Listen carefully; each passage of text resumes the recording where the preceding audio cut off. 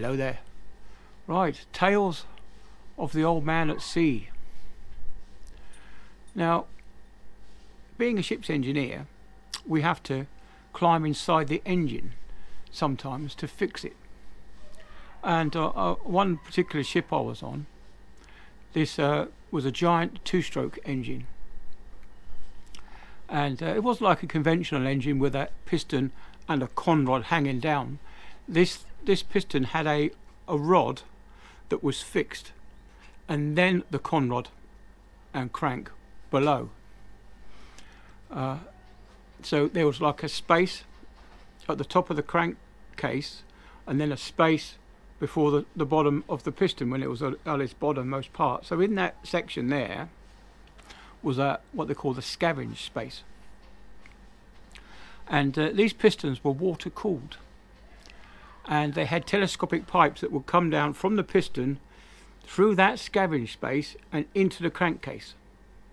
And inside the crankcase, the arm would go up and down with the piston as it was going up and down.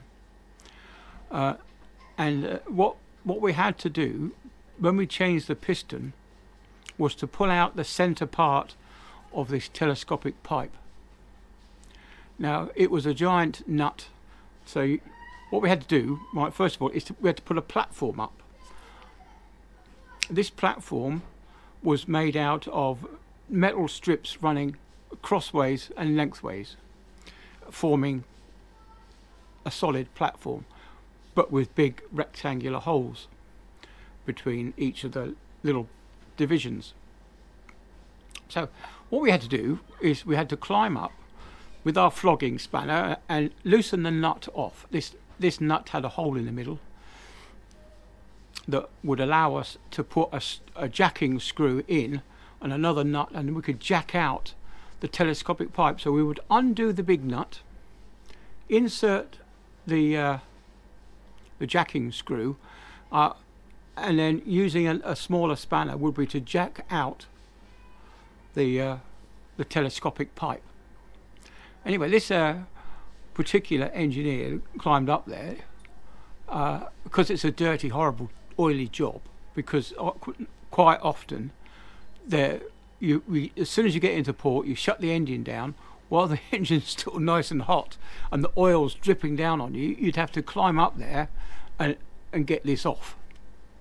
And so anyway, this guy used his old raggedy old boiler suit, which had a hole in the crutch, and he decided that he was going to climb up there and sit on this platform, but he also decided he wasn't going to wear any underpants.